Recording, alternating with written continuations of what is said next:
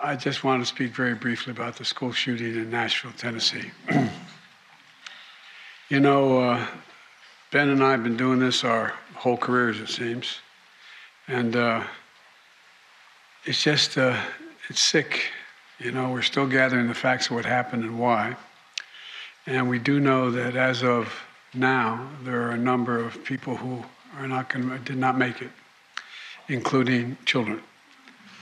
It's heartbreaking, a family's worst nightmare. And I want to commend the police who responded incredibly swiftly, within minutes, to end the danger. We're monitoring the situation really closely, Ben, as you know, and we have to do more to stop gun violence. It's ripping our communities apart, ripping the soul of this nation, ripping at the very soul of the nation. And we have to do more to protect our schools so they aren't turned into prisons.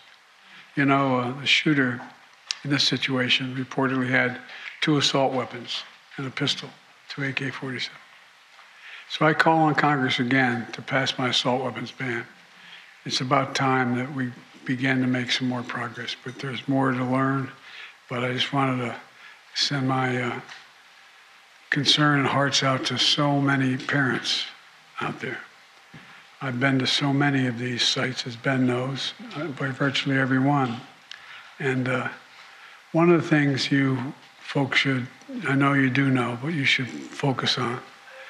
You know, just like when in the military, my son was in Iraq for a year, other places, there's so many members of the military coming back with post-traumatic stress after witnessing the violence and participating in it. Well, these children, these teachers, we should be focusing on their mental health as well. And so I'm grateful anyway.